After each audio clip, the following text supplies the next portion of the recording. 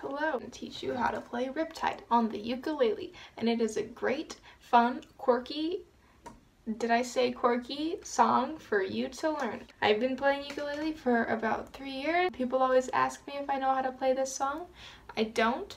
I just learned how, and it just goes to show how easy it is. You're going to hold it and put it to the left. So you have 4 strings.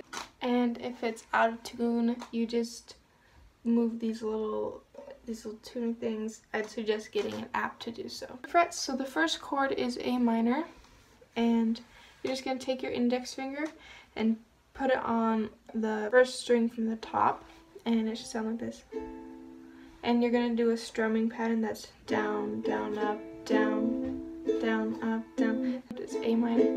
Then you're going to go to G, and you're going to take your ring finger and put it on the 3rd fret and the 2nd string from the bottom, and then you're going to take your middle finger and put it on the 1st string from the bottom on the 2nd fret, and then you're going to take your index finger and put it on the 3rd string up, and it should sound like this.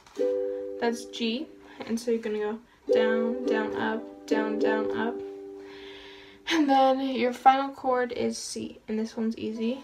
So for this, I just take my ring finger and I put it on the 1st string from the bottom of the 3rd fret.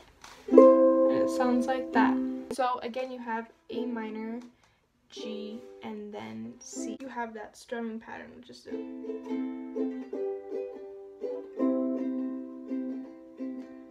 But in order to play this, you need to get quirky. So now you're here.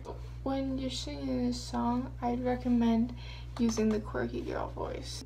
It's very reliant on vowels. You really want to get those vowels, you know. I was going to dentist and I. So, thanks. Oh my god.